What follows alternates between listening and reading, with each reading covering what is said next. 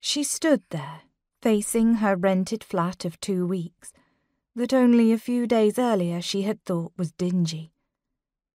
Now that it was time to leave the place, she couldn't help but think it was quaint and charming and homey, and other words that people used when they wanted to make a place sound more wonderful than it was.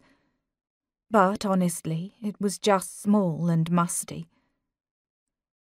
Sunlight slipped in through the single window, illuminating the heavy clouds of dust in the air. Even if the light had not attested to the apartment's age and outdated mode, the smells certainly did. No amount of beating the curtains or airing the place out seemed to cure it of its heavy scent of neglect. And yet, here she stood, unwilling to look away from the place she had temporarily called home. Why must she put herself through this after every job? It would be easier to just turn around and walk away without looking back.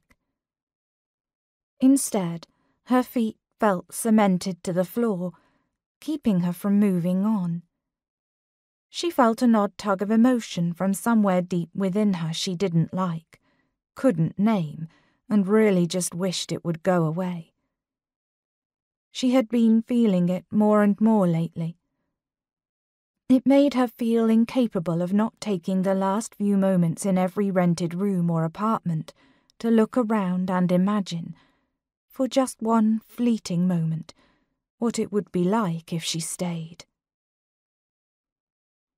Time stretched for a moment as she stood still and allowed herself to imagine a different outcome.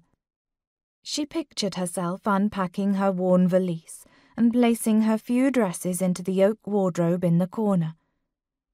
She would trade out the dust in the empty vase on the table for a bundle of colourful flowers, and try her best to remember to refill the water when it looked low. When friends came over for a dinner party, they would all comment on the beauty and vibrancy of her flowers and insist on learning the secret to their longevity. Or would they? Rose didn't know exactly what close friends discussed at dinner parties, because she had never allowed herself to have friends. And as for loved ones, well, Papa had been gone 13 years now. All of this dreaming was really a useless waste of time. She wouldn't stay. She never did. Rose would continue to live her life the way she always had, and the way she preferred it. Alone.